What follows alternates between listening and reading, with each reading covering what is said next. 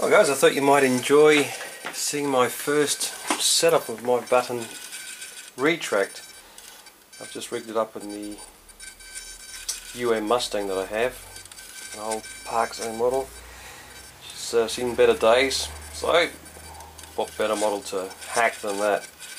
Now I've just set it up, the glue's just dried, so now here it is in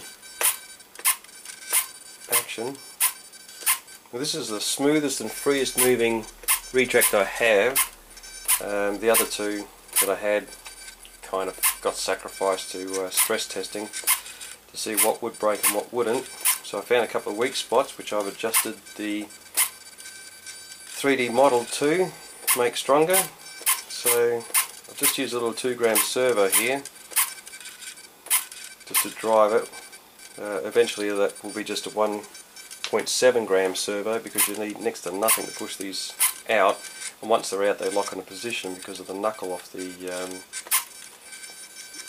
retract arms. They actually lock out. Hopefully they'll be able to take the punishment of a hard landing. That's the next test.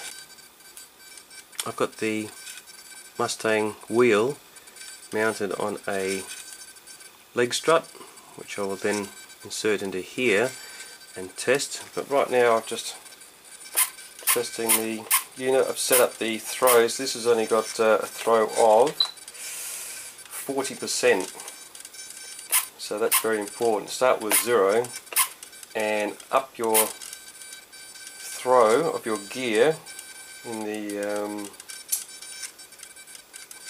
down position slowly until you can see that the retract leg is sitting down, which is what I've done. It's not quite 90 degrees, but that wing's on a dihedral, so my guess is that will work out really well. Alright, so there it is, working really smoothly. Yeah! Woo-hoo-hoo! Yeah, baby! And all that sort of stuff. Alright, no freezing, no locking. Woohoo! Go, baby! Come on, come on, come on! Alright, so definitely works repeatedly. That's a lot of landings and taking off, man. Okay, so as you see, very free, very reliable. Now, the next thing, I've stripped off the Mustang wheel, stuck on a little landing gear strut here. Now to mount that in there, see how she goes. I think we'll just put the gear up for that. You may as well hang around while I do it.